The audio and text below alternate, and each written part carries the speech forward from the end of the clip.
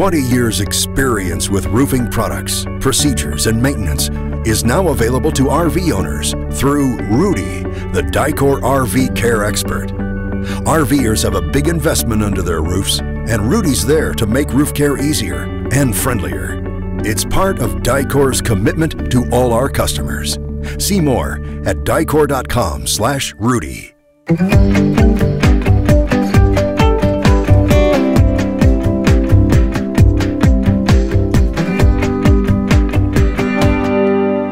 Sherman Goldenberg here, RV Business, with a couple of gentlemen from Thor Motor Coach. We're in the Wakarusa facility with John Kreider. Let me see if I can get this right. He is Director of Marketing and Product Planning for Thor Motor Coach. Did I get that right? Yes, absolutely right. And Dan Maniloff, who's an East Coast RUV sales rep. Yep. All right. Now, which brings us up right away to the reason we're here.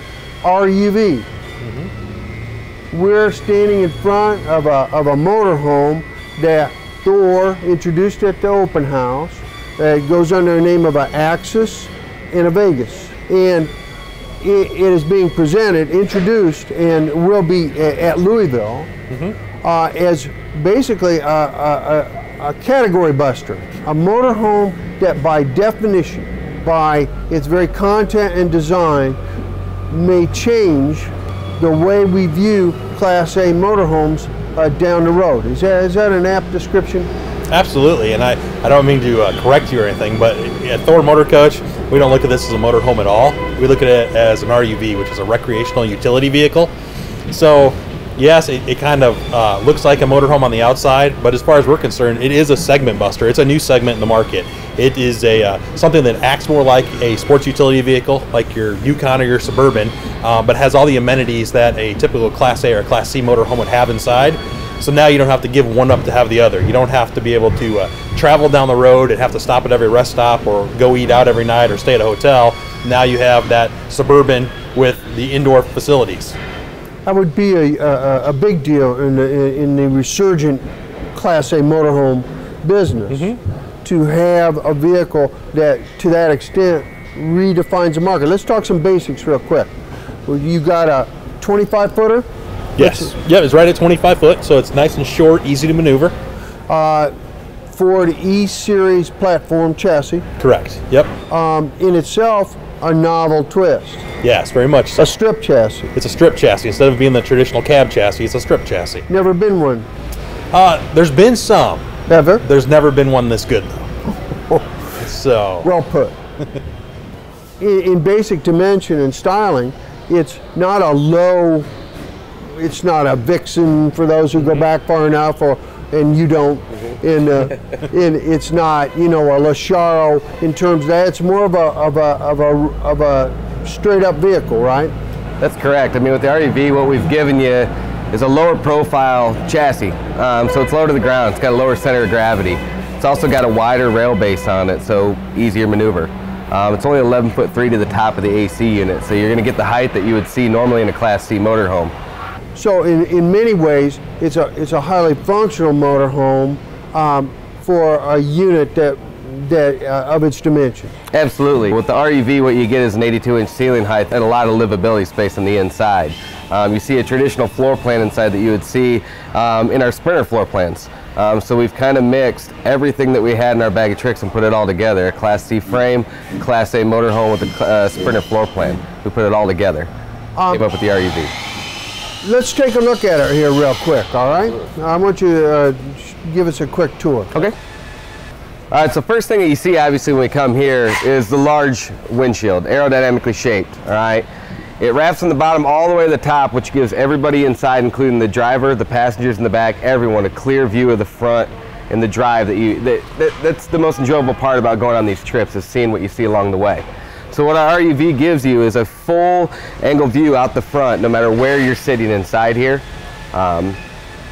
I think when we first started the concept here, we were thinking about how we were going to build a coach that was going to be different, that was going to change the market and make a new segment. We were actually looking at the front end and saying, okay, how can we make this a little bit smaller? How can we make it more compact? How can we make it more like you're driving your normal SUV you drive every day? So we did all the things Dan just mentioned. Is we took the windshield, the way we designed the front, the way we did the headlights, everything had a purpose. It was all purpose to make it smaller, more compact, easier to maneuver, and actually easier for people to envision themselves driving because it's not so big and it's not so massive and it looks more like something they park in their driveway. Yet with affordability in mind. Absolutely, and that, you know, that's the thing. When you look at this coach, it's got the same kind of price tag that a brand new Escalade's got, or a brand new decked out Suburban's got. So if you're somebody that's already got an Infiniti or a Lexus at home, you're probably paid more for your SUV than you paid for this RUV. As we walk around this way, you can see that it kind of tapers into the front end. It gives you a more aerodynamic feel. You get less drag and push as you're driving down the road.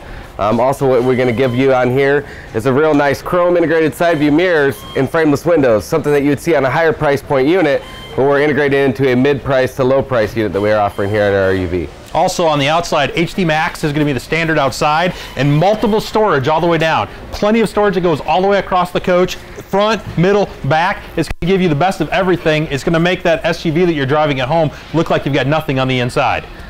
As you can see on the inside of the coach, we've got plenty to talk about here. But the main features are all the storage.